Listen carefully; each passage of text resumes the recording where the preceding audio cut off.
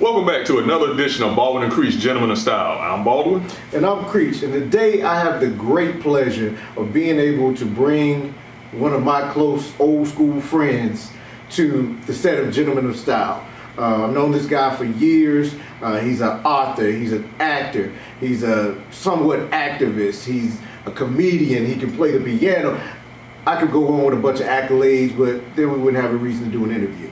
So without further ado, let's welcome the Gentleman of Style, my friend, my man, Kevin Sanders. All right. Kev. All right, gentlemen. My man. All right, brother. You a big dude, man. You clean though. Milk, man. Milk doesn't bother you, bro. Man, have a seat, man. Have a seat. Thank you, gentlemen. I appreciate it. All right. All right. So Kevin, man, give us a little bit of background on yourself. Tell us about, all your adventures, all your journeys, where you're from. Who's Kevin? All right. Well, let's see here. Let me see here if I remember this guy correctly. Well, I give him my own eulogy. I am a fellow who was born in Harlem, New York, and my family moved down here to North Carolina when I was very young, and that's where I met this gentleman. Yeah. We met in elementary school, if I'm not mistaken, some years ago. And Emma Khan, shout out to Emma Khan. Emma Khan, what's going on? Yeah, we became the best of friends, and in school I was quite the artistic fellow. I loved to draw, loved to write, loved to dance.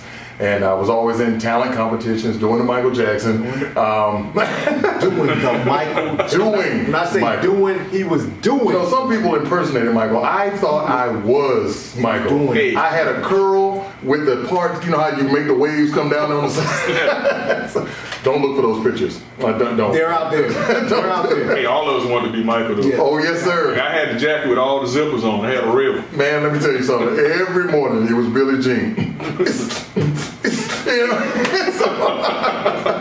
Gotta let it go sometimes. Yeah. But yeah, man, I definitely did that. We did all kind of school plays, and I loved doing that. But then when I graduated, I went back to New York, and I went to and graduated from the American Academy of Dramatic Arts. And from there, I was blessed to do a lot of off-Broadway. I got 7 commercials to my resume, and got to work with people like Bill Murray, got to work with Tony Randall, got to work with several other those are big names. Yeah, they were great people. They were great people. And met Michael Douglas and so many other people. Worked with Luther Vandross, rest his soul. And that was a big highlight to get to do that. And that's outstanding. Yeah, man. And all through that, I wrote as well. And but overall, it has been a great life. I got a chance to experience and travel a lot of places and meet a lot of different people, and that actually helped out a lot with my writing. Yeah. So, yeah. Let's get into the books. Okay. Matter of fact, of course, when I called him an author, he's a published author. See, a lot of people write. That doesn't mean that you're an author. That just means that you write. Right. So he's an actual published author. So let's start with the children's book first. Okay. Little Ruby. If you haven't gotten it, go out there and get that book. Go. Little Ruby is a very special story that's near and dear to my heart, because it was written for and about my mother. Her childhood. She was born with polio. And so she had a very difficult time walking and keeping up with her older brother and sister. So as the story tells, without telling you the entire story, it's the story of the spirit of an overcomer. When you are born with any form of a defect or anything like that, don't see it as a curse. Right. It is a blessing, because someone sees you and they decide to go on and persevere because of you. Right. And the story actually accents that. It actually talks about how special we all are in God's sight. You know, whether we're born with a handicap, whether we're born with one limb, or any other anything that the world would call a defect. Right. It is actually a blessing. You know, because we're all created from a God who makes no mistakes. And so that's what that book is all about. And I actually love it because, again, it's about my mother's story as a child. That's a great story. She was told that she would not walk past the age of 12. Really? And she wound up playing tennis and softball. Really? Yeah. Yeah. Wow. And beating her brothers. Yeah. So it just let me know, being raised by a single mother, that I could do anything. I could do anything and be anything. So. She was a great woman. She really was. She always made me feel at home and always had a smile for me. So she was a great woman. I do appreciate it. I appreciate it. Let's talk about your other book. My other book is called Misguided Love. Misguided Love. Now this book is a story that is loosely, and I'll say loosely, written on my experiences as a teenage boy who had been misled into the world of pornography. Right. And what happens when young men or even young women are thrust into that world, our sense and our sensibility of relationship is warped. Right. This story talks about how this young boy who had a wonderful heart, but his guidance was off. And so he didn't know how to relate in a sensible manner, because all he knew was what he saw from the images and from the videos and those things. And this is a subject in society that most people don't talk about. Right. They don't see it as a problem. It's taboo. It's taboo. It's very no one taboo. can really find help. You can't find help in the church. You can't find, because no one wants to talk about it. And then you have a lot of people who don't even see it as a problem. Right. Oh, you're a boy. You're supposed to see that. Right. You know, you're supposed to understand it. But they don't realize the emotional damage that happens when someone is misguided in that manner. Right. Because they wind up growing into men who don't know how to relate. Right. And that actually cripples our society. And they don't see it as an issue until a crime is committed of some sort. But all of these things, every inmate that you see in the world was that once a child. Who's someone guided or misguided. And you know, now that you made that statement, I'm thinking now, like some of the stuff that we're seeing in the news today. Yes. You know, these big executives and Yes. producers and everything is all coming out. And now I'm thinking about it a little bit more deeply, you know, off of what you just said. That could probably have been some of that. Absolutely. Yeah. Absolutely. Yeah. And because of the fact that it's taboo, no one will actually attack the subject. Right. When children are forced to see these types of things, when they're not allowed to be children, I'll put it that way. Right. Because I think as long as a kid can be a kid, he should be a kid. Absolutely. You know, I have an 18-year-old and a 12-year-old and a 15-year-old, and when we go to the movies, if anything seems like it's going to get romantic or a little too far, I watch them and they do this because they've been trained per se, as I'm supposed to do. You know, of course, the 18-year-old is getting a little older now, so his hands kind of started doing that. I was like, are your fingers spread? But it's hard for me to look at him while I'm looking at myself. I'm like, hey, don't look at that. Hey, wait, hey, close your eyes. Well, you got to see when it's over. You got to know when it's I'm gonna tell you what happened. over your eyes. Hold on. But something you just said that you know, as knowing you for so long, that I'm so proud of, is the joy you take in being a father. Yes, sir. Yes, sir. This show has really been about trying to make better men, to show some different perspectives on men versus, as everybody say, manhood. Right. I don't get into the manhood part a whole lot because I think that's a stage in life. Right. But when we're talking about men, it's a journey. Yes. And that journey needs to have someone that helps you along the way. And as men, when we have young men, that is our job. Absolutely. And I know you take that very, very, very seriously. Yes, sir. Talk a little bit about that. I have, man, listen, I have traveled across the world. I have written books. I have gone to places. I've done all kinds of things. But the greatest joy in my life is actually being a father. And a lot of people may say, well, that's cliche. No, not for me. It means everything to me because there's a lot of things that I did not get, as many of us did not get from our fathers, you know, and that's not to throw shade on anyone because you can't give what you don't have. Correct. So I learned that not having is not an excuse for not getting. Right. You have to go out and find resources, whatever you need to do to learn, to make sure that you do your job to the best of your ability. And the more I dedicated my life to doing it and being a good father to them, the more I enjoyed it and the more effortless it became. And I tell you what, man, there is nothing like those gentlemen. There is nothing like them. I love listening to their music just to even understand it, or to try to understand. And I mess with them sometimes. They'll come in the house and I'll say, hey, you heard that new Kodak Black? And they're like, what? That new who? You mean Kodak camera, instrument camera? No, I'm on that. You know, and I try to do their little dance. I'm like, hey, I know you see this. And they're like, Dad, no, cut it out. No. Cut it out, you know? But I go where they go. I listen to what they listen to. I spend that type of quality with them because I never want them to be at a place where they think I am not interested in who they are and what they are. Because that is what shapes a man. To have a father stay with him. We went out to play basketball a couple months back this summer, and we're out on the court, and there's all these other young gentlemen out there. And one of the kids said to my oldest son, he said, who's that old guy right there? First of all, I was like, I ain't no old guy out on this court, young fella. But he said, that's my dad. And the kid said, your dad plays ball with you?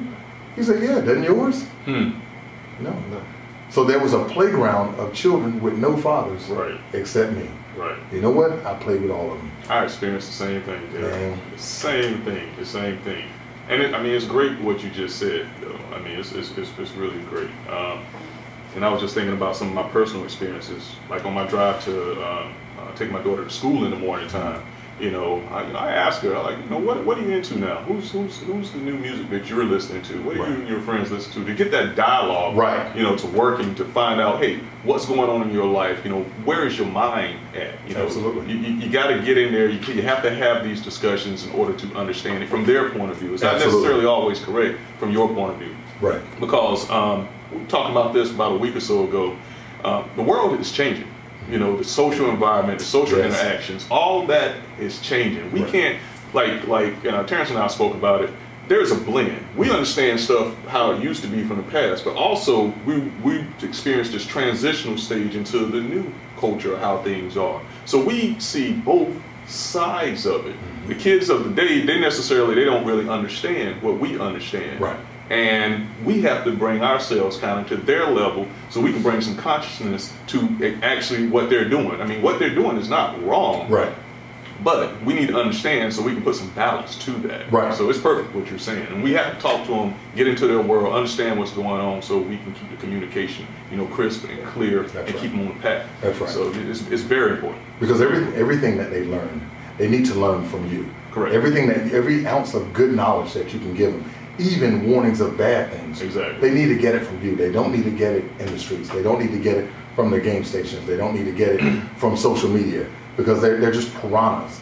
You know, they're out there ready to just devour them. So you have to make sure that you spend the quality time, and that's how you gain the trust. I'll tell you this.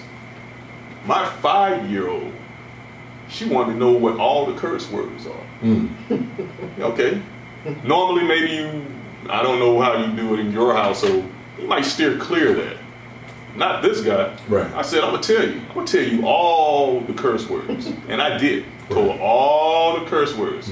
Now you know what they are. Don't say them. You're not to say them. You're not to repeat them. Right. When someone else is doing that, it's bad. Right. It's bad. But now you understand.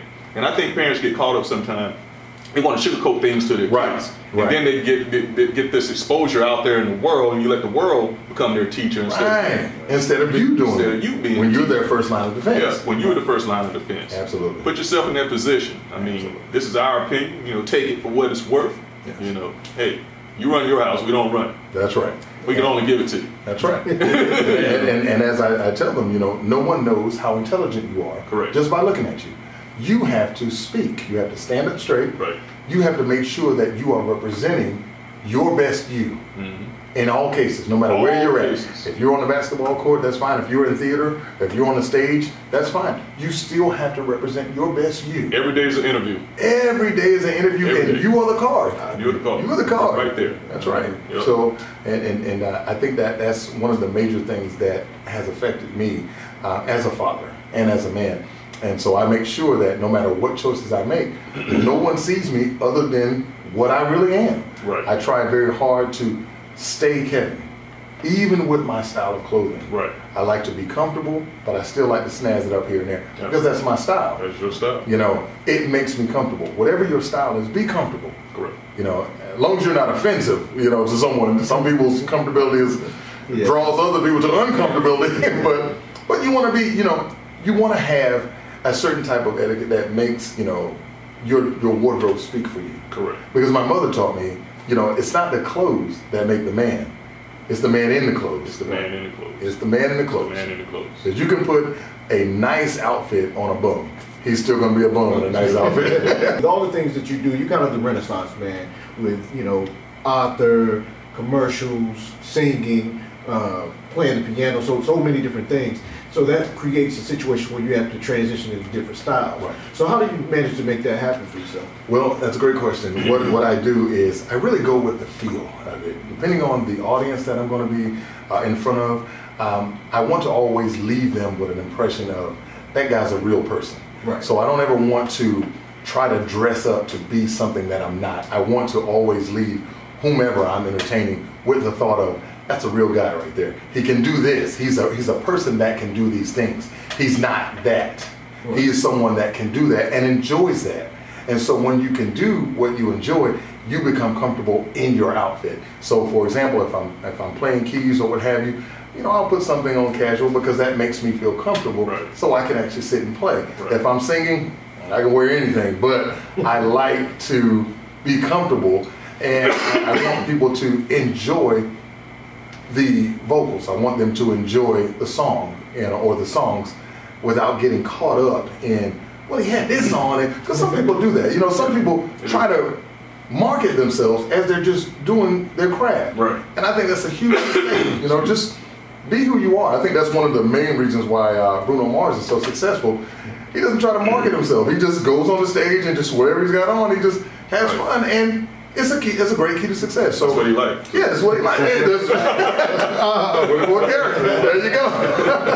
So absolutely, man. So that's I do the same thing. If I'm writing, I like to be comfortable. I like to sit down and have something nice on or whatever. If I'm going to speak to people about the books that I'm writing, of course I want them to see Kevin. Right. So I'm not trying to look down on anyone. I'm certainly not trying to look up. You know, I'm just trying to make sure that we're looking on the same even keel. When I have something comfortable that makes me feel good, and that it can cast itself out to the people that are watching me. Well, you came in here, gentlemen of style, appropriate today. Hey, you know, listen, man. I knew the show I was coming on. I knew that if I don't come with my A game, I could pay for this for years. So, what's your sock game like? My sock game is on point simply because I had a long 20, maybe 30-minute argument with my oldest boy about letting me get his fresh socks for this outfit. Now, the shoe game is tight, the jeans are ready, you know, I got the shirt, and my stylist helped me out and all of that. Can we get some shoe sock cam going? But I told him to give me those socks, or I'm gonna take them so I can be ready for the show. So as you can see, the sock game.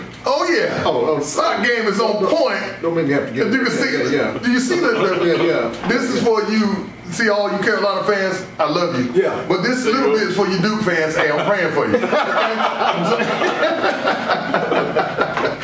So they're gonna roast me about this later. But yeah, that's definitely one of the reasons why I'm so proud of you guys, man.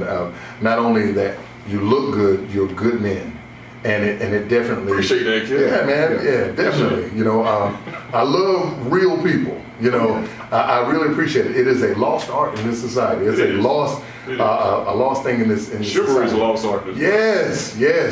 And that's what a major thing about being a gentleman is. Right. You know, you're never at a place where you don't open up a door. Right. You should never get to a place where you don't say, excuse me, please, thank you, yes ma'am, no ma'am. No matter how old, my little nieces, yes ma'am. I'm teaching them that that's the way they should be spoken to. Right. Exactly. But I'm younger than you, Uncle Kevin, but you're still a lady. That's right. And so that's why I'm going to open that door. That's right. That's what I do. That's perfect. That's what I do. That's perfect. And as men, we should always be teaching. Yes. We should always be mentoring. We should always be looking for that next person to help, because that's our job. Absolutely. That's our job, and it's the simplest job. Yes. It's the simplest job to be able to tell somebody something that you know. That's right. Doesn't cost you any money. Cost you anything. You know, Absolutely. doesn't cost you anything but a little bit of time. That's right. And that time can go so far for that person at that particular time. And that is a major part of who I am. I love people. I love people of all races, cultures.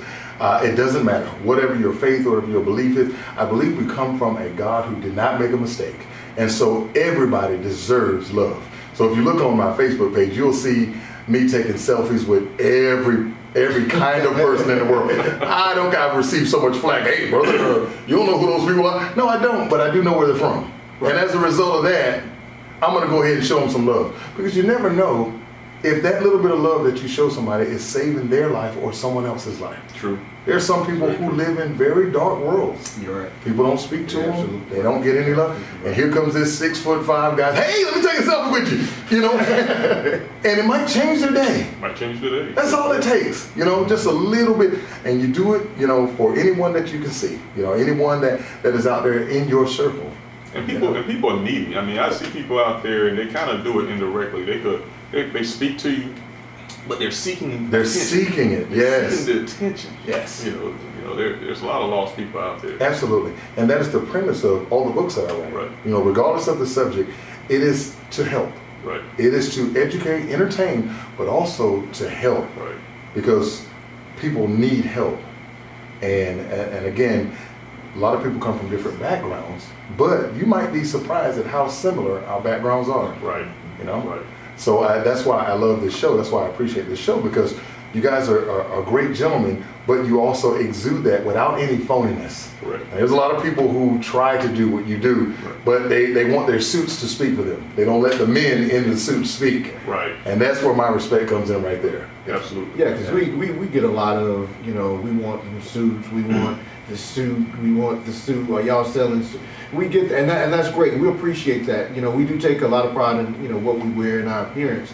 But this show is really based upon trying to help make better men. Right. To show men and women how, as men, we can conduct ourselves and people can see us in a different light. Right. When I get ready to turn on the TV and I'm looking through and I want to see somebody like me, I can't find that. Right. I can't find a show like this where I can see, you know, three brothers sitting, having a conversation about fatherhood, right, about, you know, style, about journeys. Yes. I don't see that show. That's right. So we created this show right, for that specific purpose, not to wear suits, not to, you know, as the old school once said, not to floss. Right. We created this with the true intention of trying to help and to give back. Yes. And we've got other things coming down the pipe, you know, that's going to add on to this. But this was our vision, to be able to sit down with men and women and really have conversations and dialogue and go, you know, learn something from them. Right. You know, connect. Let the people who watch us learn something from what we're doing and right, what we're talking about. Yeah, and on top of that, just to add a little bit more value to it, we believe that any person, it doesn't matter who you are, you have something to add. Right. You have something to add of value that can help the next person to put you to the next level, because we think every individual, we don't stop. We can always continue to be better, better, and better. It's an ongoing thing. We're learning something every day. It happened in the past, it's happening in the present, right, and it's going to continue to happen in the future. That's right. So, you know, that's just, you know, just a little bit more, because we're stacking on top of each other, more, and more. We're here to help.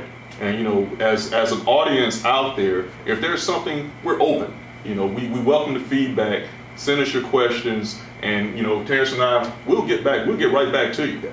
Right back to you. We may even do a whole show on it. You know, we're definitely the people that you can actually connect with. We absolutely. You know, nobody mans our emails or any of that. This is all us. So when right, you connect, you're talking to one of us, right, or both of us at the same time. We're a part of the community. Yeah. Right. Yeah, we strive to do that. And, well, what you saying part of the community, I'm gonna say this, it's a little bit off subject, not really, but it's in the value of what we're talking about. Go vote. If you're not voting, not just in the major elections, vote in your community. Right. Yeah. Your mayors, your council people, go vote. Those things are important because those are directly related to you. So I just wanted to put that little PSA in there. Healing is a very important thing in our world. It starts in our community, of course, but it branches out to everywhere that you go. You have to give light to as many people as can see it, stand it, or receive it. I think that is the major issue with our problem as far as relationships are concerned, which is the subject that I write on a lot. I think that people who are damaged when they try to go into a relationship with others, the people that are remotely healed get damaged even more. There's nothing worse than a wound that is reinfected. So I think that what you do, what I do, what we should all do is continue to heal individually before we go out and try to hurt someone else or thinking that we're trying to help someone else. What we do, because hurt people are guaranteed to hurt another person. So get your healing first.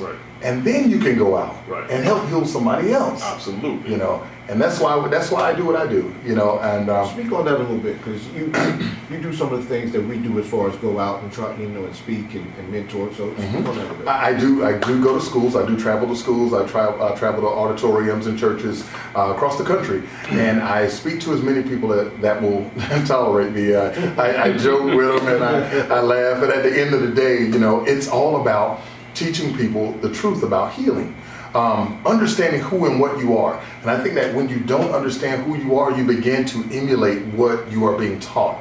This is why we celebrate or we look up to celebrities who are terrible people.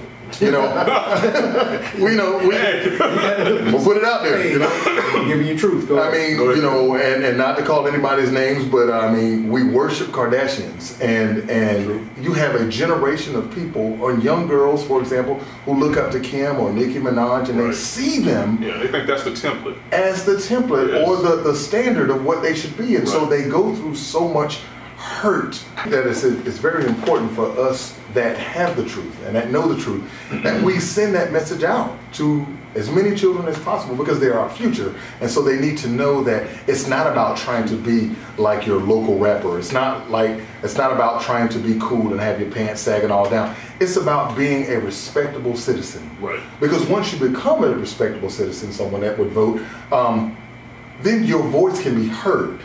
The playing field is unlevel, as we all know. So once you learn how to play the game by respecting yourself first, then your voice can be heard. Then it's not an issue of how you wear your clothes or how you wear your hair. It's an issue of I'm here and this is my stance and I will be heard. And I think that once we learn how to do that, that is how we get these opportunities to help each other. You know, and I think we get caught up in what we're wearing and what our clothes look like or where we're from and all that, and we put all of that out there. But that's not the moniker we need to walk underneath. We need to walk underneath, I'm a person first. Because we were all, as I was saying before off camera, you know, every inmate that you see, every convicted criminal was at one time a little baby that was guided or misguided in the wrong direction or the right direction. And that's what happens. So we as a society are responsible for what happens to each other. So if we're not giving love, get out of the way. That's why I see it. So that's what I do. I travel. I go as far as I can. As many people that will accept me. Anyone that needs or would love for me to come and speak, I will definitely do it. It's not about money. It's not about that at all. It's about reaching out to people who need help. I give seminars. I talk to the youth. I talk to young women. I talk to grown women and grown men and explain to them about healing. If someone wanted to get in contact with you, how would they go about doing it? You can reach out to me. I'm on Facebook. I'm working on the Instagram thing. I'm trying to get my sons to help me to get an Instagram account. So what do they need to search on Facebook? They can search on Facebook for Kevin Sanders. You're not going to miss me, that's for sure. You'll see me with a selfie with 1,000 people. You're not going to miss me. You can feel free, and I also have another page called KevVision Entertainment, whereas I do all of the speaking, the writing, the singing. So you can be reached at KevVision. Can you spell it? Is it K-E-V? KEVISION, KevVision Entertainment. It's also one of the links to my Facebook page, which is Kevin Sanders. Okay. You can find it, and you can contact me, book me, and I would love to come to any event to speak to anyone about my experiences. I do seminars with my books. I talk freehand off script, you know, to speak and help heal any group of individuals. So you do Q&As and all that? Yes, sir. Absolutely. Absolutely. And I'm a real talk person. You know, I don't think you can help anyone with phoniness. I don't think so. You know, doesn't work at all. It does not work. And so I love to help as many people as possible. I love to laugh. I mean, I have a lot of fun, but you'll find that laughter is the best medicine. Yeah. You know? And he knows, because he and I grew up, and man, that's all we did in school. I don't know how we graduated, but we had a good time. We had a good time, and shout out to Alan Wilson. Yes, Alan. Yeah, Alan Wilson. Yeah, Alan Wilson. He's kind of one of my travel agents now, and he's also one of our childhood friends. And I mean, man, we had a ball. We had a great time. You know, just being us. Yeah. You know, so shout out to him. And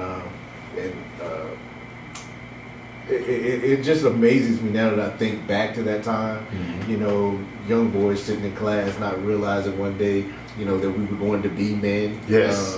But just looking at where we came from and the things that we had to go through our journeys, and then to be able to sit here now and see where we've come, and you know, we're fathers and yes. you know, businessmen and along that line. And you know, I've known this guy for over 20 years.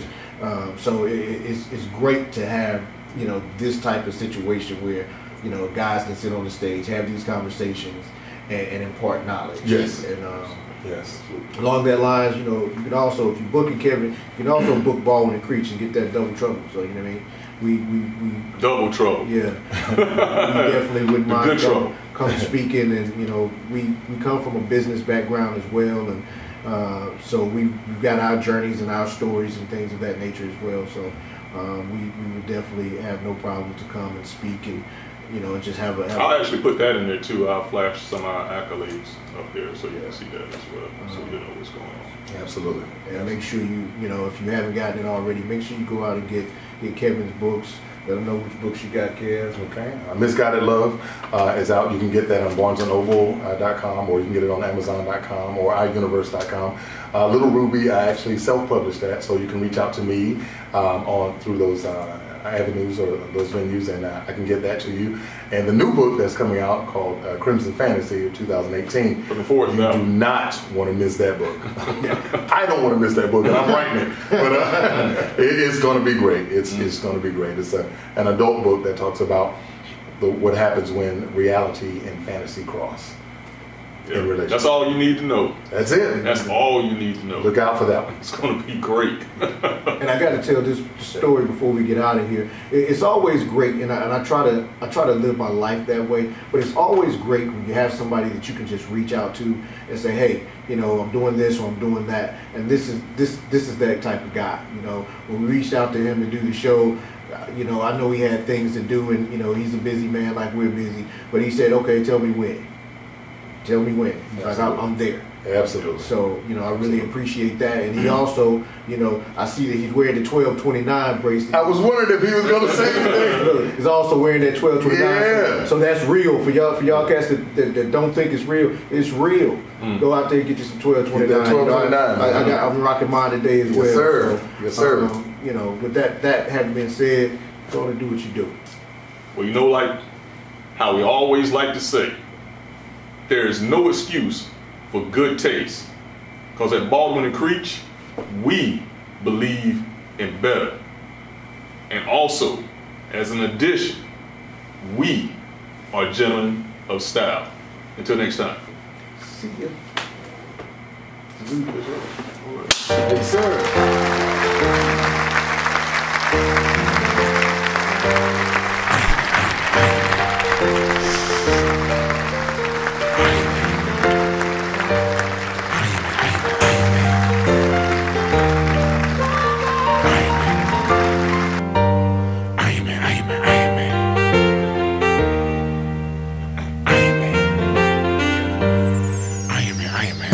They chosen to bring forth that hope and put it back together when niggas thought it was broken, but it's open wide enough for the whole fam to come through.